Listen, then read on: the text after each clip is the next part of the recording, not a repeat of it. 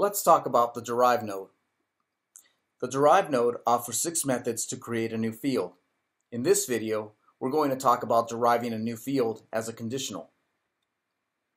The Derive node is located in the Field Ops palette. This node modifies data values or creates new fields from one or more existing fields.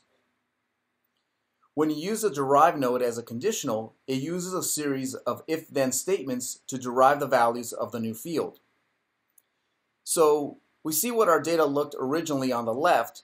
The table on the right has a new field, customer type, that was created based on a collection of if-then statements that determined if the customer was a premium customer and the number of years that we had that person as a customer.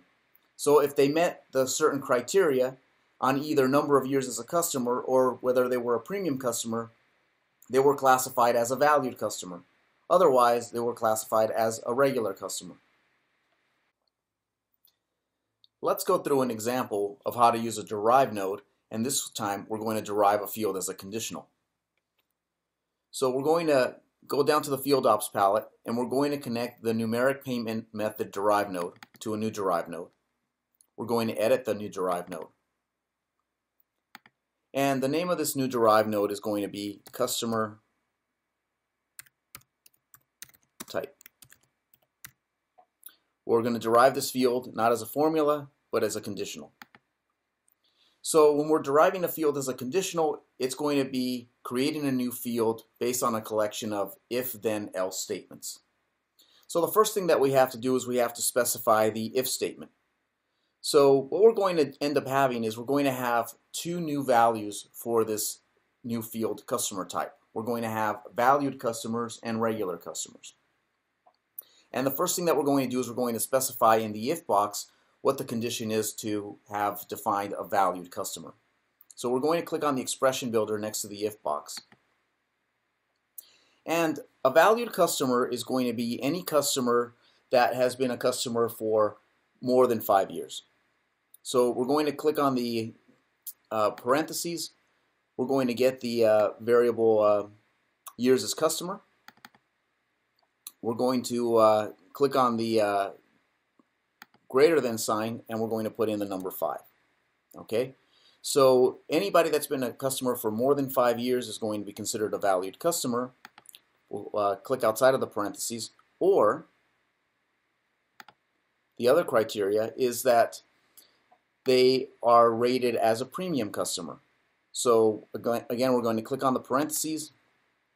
We're going to select the field premium. We'll click on the equal sign and we'll click on the field values button and put in a value of true. So those are our criteria for somebody to be a valued customer. They've either have been a customer for more than 5 years, or with regard to being a premium customer, they have a value of true. We'll click OK. We're then going to specify that that's the criteria for being a valued customer. So in quotes, we're going to put in valued in the then box. And then everybody else is going to be a regular customer. So in quotes, we'll put in regular. Okay, now we specified our criteria for a valued customer and everybody else is a regular customer. We'll click OK. We're now going to connect the customer type Derive node to a table. We're going to run our table now. We can see, for example, that the first customer had been a customer for 6 years. We see that that person was not a premium customer. However, they still are a valued customer because they've been a customer for a long amount of time. We see, for example, in row number 4, we have a regular customer. This is somebody that was not a premium customer. And if we look at number of years as a customer, in row 4, we see that they've only been a customer for 4 years. So that's why they were classified as a regular customer. So we'll close out of this window. And that's an example of how you can use a Derive node so that you can derive a field as a conditional.